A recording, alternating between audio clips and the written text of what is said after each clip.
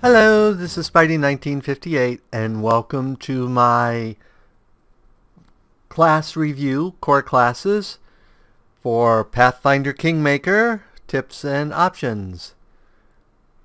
This episode, if you couldn't guess from the picture I selected, we're going to do Paladin.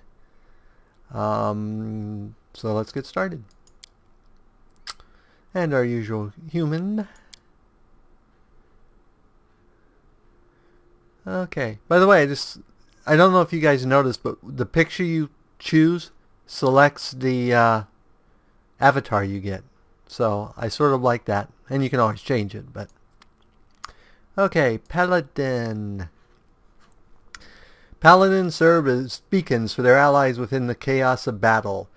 With deadly opponents of evil, they also empower goodly souls to aid in their crusades. Their magic and martial skills also make them well suited to defending others and blessing the fallen within the strength to continue fighting. Paladins actually have a lot of abilities at the base level and we will go over those. So first of all, deity selection. Like the cleric, they also need to pick a deity, which has to be a deity that has good law followers, because paladins have to be good law, and specific alignment, domains, planes, stuff like that. Paladin proficiencies. They get all simple and martial weapons and all types of armor and shields except for tower shields. So pretty much similar to the fighter. A paladin who ceases to be lawful good loses all paladin spells and class features. They cannot thereafter gain levels as a paladin until they change their alignment back.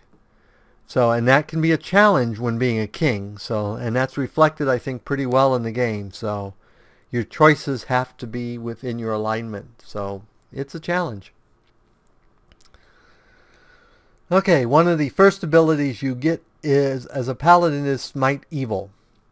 Once per day, you can call upon the powers of good to aid your struggle against evil as a swift action. So that means you can do it and still attack the same round and do a move. The paladin chooses one target within sight to smite. If this target is evil, the paladin adds their charisma bonus to any attack rolls and adds their paladin level to all damage rolls made against the target of their smite. If the target of the smite evil is an outsider with the evil subtype, an evil aligned dragon, or an undead creature, the bonus to damage on the first successful attack increases to 2 points of damage per level the paladin possesses. Regardless of the target, Smite Evil attacks automatically bypass any DR the creature might possess.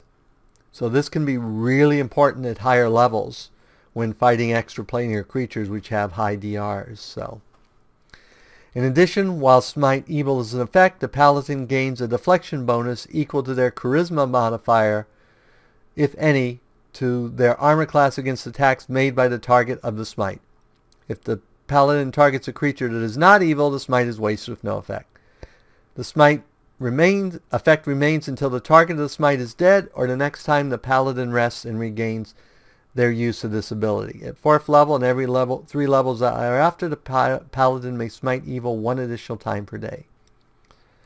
So basically, even if the tower runs away or anything until the paladin basically sleeps to reset, they get their smite evil against that target, which is sort of cooler than the old one. I think that makes it more successful and more useful.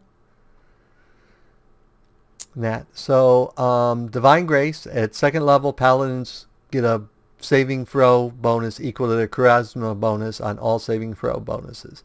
If you haven't noticed, charisma is very, very important for a paladin. Lay on Hands. Beginning at 2nd level, a paladin can cure wounds, her own or those of others, by touch. Each day can use this ability a number of times equal to half their paladin level plus their charisma modifier. With one use of this ability, the paladin can heal 1d6 points of damage for every 2 paladin levels they possess. Using this ability is a standard action unless the paladin targets their self, in which case it's a swift action. So you can actually heal yourself in combat and still hit, which is an important thing. Alternately, a paladin can use their healing power to deal damage to undead creatures, dealing 1d6 of damage for every 2 levels the paladin possesses. Using lay on hands in this way requires a successful melee touch attack and does not provoke an attack of opportunity. Undead do not receive a saving throw against this damage.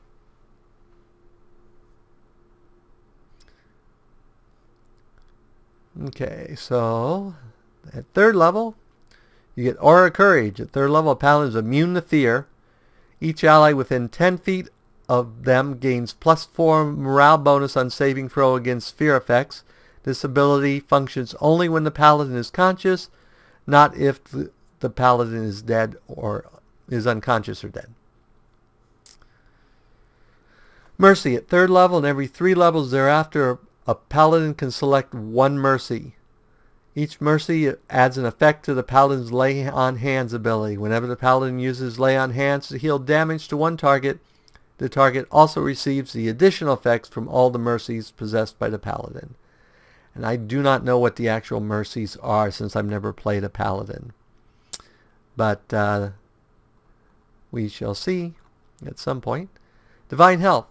At 3rd level, paladin is immune to all diseases, including supernatural and magical diseases, including mummy rot. And then you basically,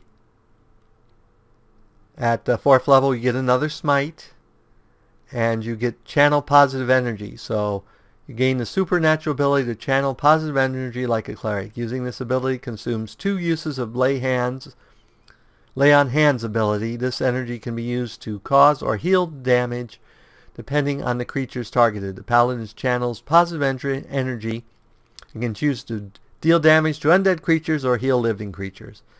Channel positive energy causes a burst that affects all creatures of one type, either undead or living, in a 30-foot radius centered on the paladin. The amount of damage dealt or healed is equal to 1d6 points of damage plus 1d6 points of damage for every 2 paladin levels beyond 1st. So 2d6 at 4, 3d6 at 5, so on.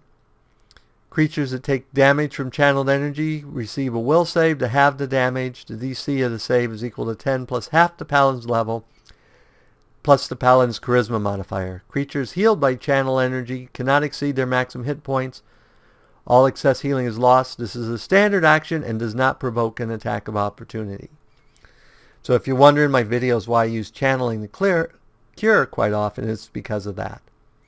And since you're almost certainly going to have a charisma higher than 13, you can also select selective channeling as a feat so that you can basically only heal your allies. At 5th level, you get your Divine Weapon Bond. Upon reaching 5th level, a paladin forms a divine bond with their weapon. As a standard action, they can call upon the aid of a celestial spirit for 1 minute per paladin level. Notice it's 1 minute, not 1 round. At 5th level, the spirit grants the weapon a +1 enhancement bonus. For every 3 levels beyond 5th, the weapon gains another +1 enhancement bonus to a maximum of +6 at 20th level. These bonuses can be added to the weapon, stacking with the existing weapon bonus to a maximum of +5. Alternatively, they can be used to add any of the following effects: Axiomatic, Brilliant Energy, Defending, Disruption, Flaming, Flaming Burst, Holy, Keen, and Speed. Adding these properties consumes an amount of bonuses equal to the property's cost. These bonuses are added to any properties the weapon already has, but duplicate abilities do not stack. A paladin can use this ability once per day at 5th level, and 1 additional time a day for every 4 levels beyond 5th, a total of 4 times per day at 17th level. So, I mean, that is a great feat, especially when you consider that it's for 1 minute. Okay, and this basically at 8th level you get +2 bonus. You also get Aura Resolve. Paladin's now immune to charm, spells, and spell-like abilities. Each ally within 10 feet of them gains a +4 morale bonus on saving throws against charm effects. The ability functions only when the paladin is conscious, not if they are unconscious or dead. Excuse me. This much talking's hard. I haven't done a video in the last few days because my throat's been really off. At 9th level, you get another Mercy. And at 9th level, you get your first additional use of Divine Weapon Bond. So you're also all this time getting your additional Smite Evils, which is what those are. So then we go to Mark of Justice. At 11th level, a Paladin can expend 2 uses of their Smite Evil ability to grant the ability to smite evil to all allies for 1 minute using their bonus. As a swift action, the Paladin chooses 1 target within sight to smite. If this target is evil, Paladin's allies add their charisma bonus, if any, or the Paladin's charisma bonus, if any, to the attack rolls, and add the Paladin's level to all damage rolls made against a target of their smite. Smite Evil attacks automatically bypass any DR the creature might possess. In addition, while Smite Evil is in effect, Paladin's allies gain a deflexive bonus equal to their charisma modifier to their AC. To the Paladin's charisma modifier against attacks made by the target of this smite. If the Paladin targets a creature that is not evil, the smite is wasted and there's no effect. So that's cool. You can give your whole party basically a bonus. And then at 14th level, a Paladin's weapons are treated as good aligned for the purposes of overcoming damage reduction. Any attacks made against an enemy within 10 feet of the Paladin is treated as good aligned for the purposes of overcoming damage reduction. The ability functions only when the Paladin is conscious, not if they are unconscious or dead. 17th level, Aura of Righteousness. At 17th level, a Paladin gains DR5 Evil and immunity to compulsion spells and spell-like abilities. Each ally within 10 feet gains a +4 morale bonus on saving throws against compulsion effects. This ability functions only when the Paladin is conscious, not if they are unconscious or dead. And then the final stuff we have here is the Holy Champion. At 20th level, a Paladin becomes a conduit for the power of good. Their DR increases to 10 evil. See, I'm not sure that's because that means only evil get past their DR, if I remember right. So I'm not sure why you would want that if you're mostly fighting evil characters, but whatever. And whenever she channels positive energy or uses lay on hands to heal a creature, she heals the maximum possible amount. So that's the basic Paladin. As you can see, they have lots of abilities there. And so let's go on to Divine Hunter. Let me pause here a second. Okay, sorry about that. I'm back. The other thing I should mention is that, remember, Paladins get spells too. They theoretically get 0 first level spells at 4th level, which means that if they have at least a wisdom of 12, they get spells. But I'm pretty sure they're wisdom for spells because they get cleric spells. So, and they only can get up to, I believe, 4th level spells. So just wanted to make that sure because that doesn't show up here, the spell casting part of it. Okay, Divine Hunter. Most Paladins rush into battle meeting evil toe-to-toe. The Divine Hunter prefers to engage enemies from afar, striking down their foes before they can threaten her allies. Basically, this is the archer version of a Paladin. They have mostly the same abilities. They have the Smite Evil. They have deity selection in that. They have the alignment restriction. However, they do have less armor. They don't get heavy armor. They only get light and medium armor. And they also get precise shot, which basically, even though they don't have the prerequisite for it, precise shot gets rid of the -4 for shooting into combat. So a Divine Hunter is basically, in some ways, almost a better archer than the Rangers, depending on the build you're doing. And then they get the same thing at second. They get Divine Grace in their Lay on Hands. They get the Mercy at third, along with the Divine Health, but they also get Shared Precision. At third level, when a Divine Hunter hits a creature with a ranged attack, she grants her allies within 10 feet of her the benefit of precise shot feet against the target for 1 round. Her allies must remain within 10 feet of her and must be able to both see and hear the Divine Hunter to gain the benefit. So it's sort of like, here, look, here's the opening to shoot in the melee for. Oh, okay, we'll shoot here. And that. So that's really a unique and very useful gift. So I may seriously consider doing a Divine Hunter Paladin at some point. And that. Then you get your extra Smite Evil. You get your normal Channel Positive. And here's where we get some more differences. Divine Hunter Bond. Upon reaching 5th level, a Divine Hunter forms a Divine Bond with her ranged weapon. As a standard action, she can call upon the aid of a celestial spirit for 1 minute per Paladin level. At 5th level, this spirit grants the weapon a +1 enhancement bonus. For every 3 levels beyond 5th, the weapon gains another +1 enhancement bonus to a maximum of +6 at 20th level. These bonuses will begin added to the weapon, stacking existing weapon bonuses to a max of +5. Excuse me. Alternatively, they can be used to add any of the following weapons: Axiomatic, Brilliant Energy, Flaming Burst, Holy, Keen, Merciful, and Speed. Adding these properties consumes an amount of bonus equal to the property's cost. These bonuses are added to any properties the weapon already has, but duplicate abilities do not stack.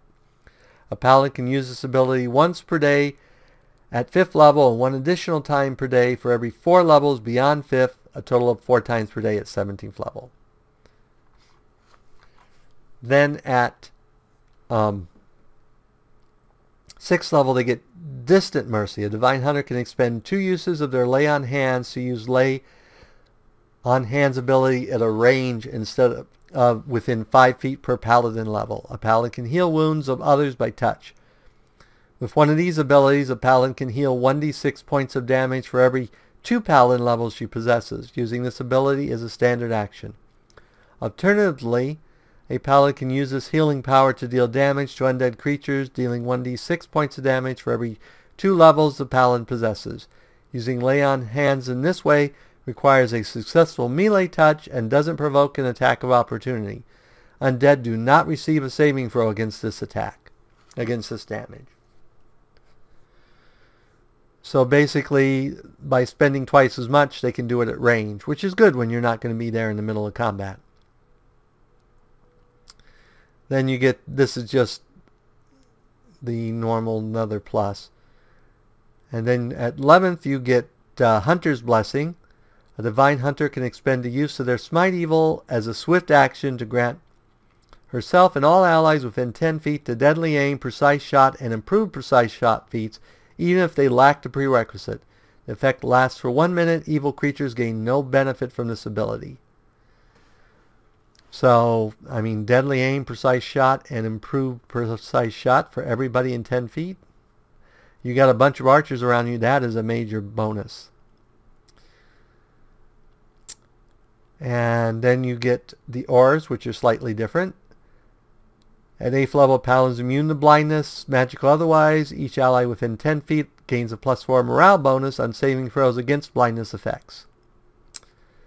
At 17th, you get Aura of Righteousness, which grants the DR5 evil. And then you get the Holy Champion as before. So you lose out on some of the auras. These are your additional uses of Divine Weapon. These are additional pluses for your Divine Weapon. And this is your Righteous Hunter. At 14th level, a Divine Hunter's ranged weapons are treated as good aligned for the purposes of overcoming damage resistance. All ranged attacks made by an ally within 10 feet of them are likewise treated as good aligned for the purposes of overcoming damage. This ability functions only while the Divine Hunter is conscious. So if you're going to have like 2 or 3 archers, having a Divine Hunter in that group is just really useful. So next, let's go on to Hospitaller. Hospitaller? I'm horrible at pronouncing it. Paladins are known for their charity and for tending to the sick. The Hospitaller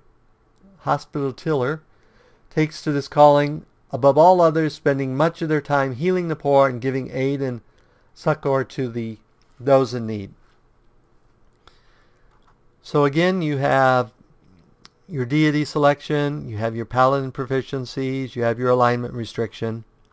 These are pretty much the same as normal paladin, and you still get smite evil. You just get less of it. Excuse me as I take a drink. This is a lot of text. So you still get your aura of courage, you get your mercy, you get your divine grace, your lay on hands, your divine health, and your channel positive energy.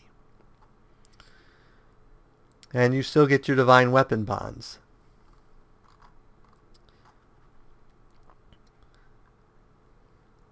So there really doesn't look like there's a whole lot of difference here. I'm not sure what the difference is.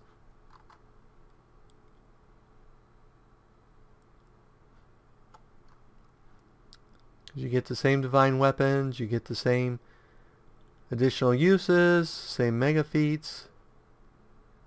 Oh, here we are. Aura Resolve. Immune to charm spells, that's the same.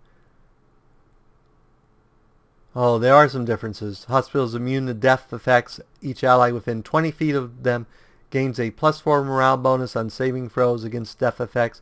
This ability functions only while the paladin is conscious and not if she is unconscious or dead. So immune to charm. Aura of faith. Weapons are good aligned. Blah, blah, blah. That's the same. That's the same. That looks like the same.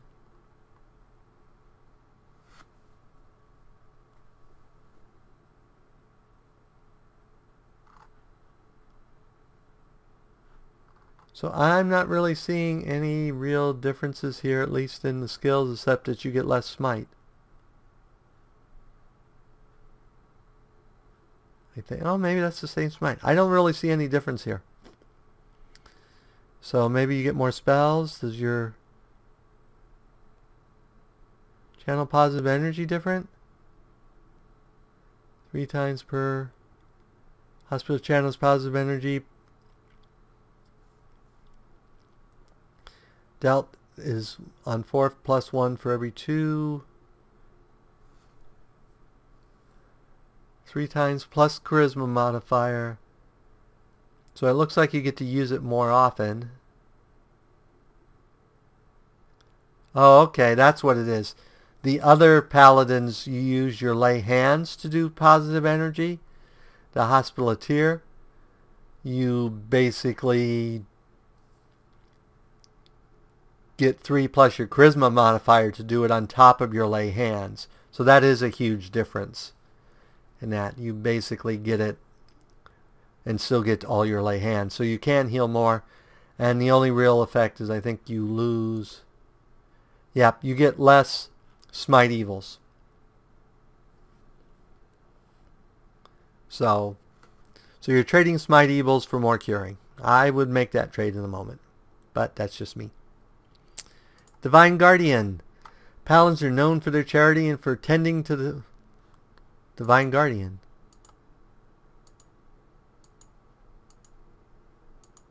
Okay, apparently Divine Guardian is broken. So I can't tell you what Divine Guardian does.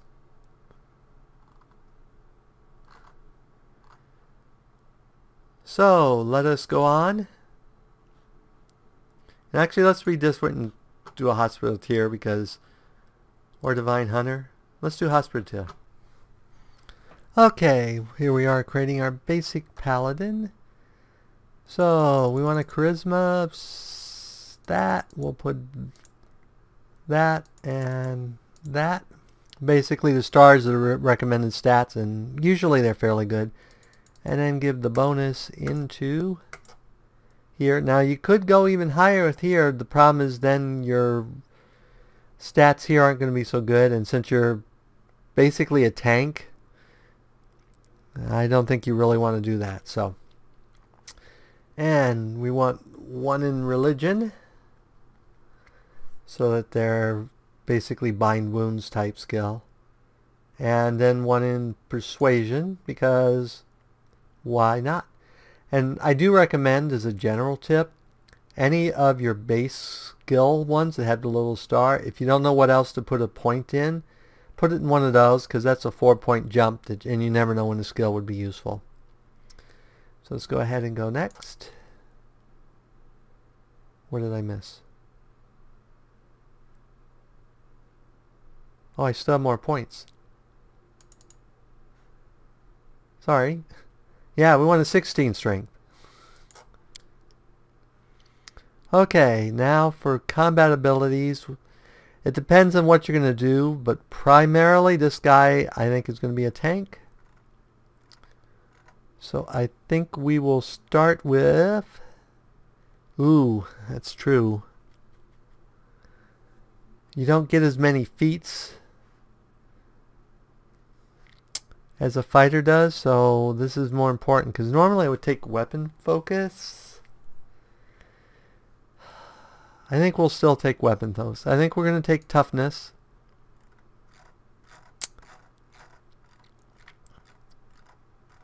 And take weapon focus.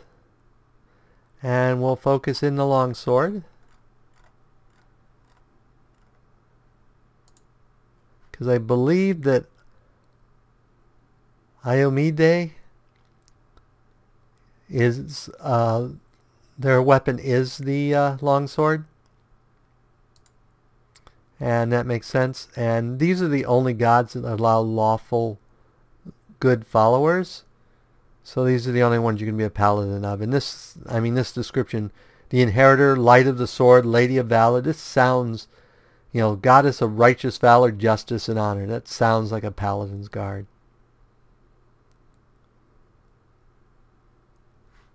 So let's go ahead and hit next.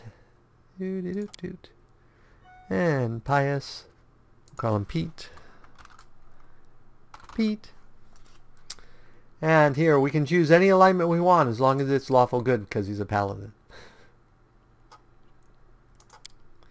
So there is Pete the Paladin. Basically 16 hit points at first level, +4 to hit and damage. Armor class isn't great, but you can't have everything. But basically can go straight into heavy armor and be off and running. So as always, if you enjoyed this video, go ahead and give me a like or a comment. And if you disliked the video, leaving me a dislike's fine, but please leave a comment saying why you disliked the video. As always, this is Spidey1958, and have fun gaming.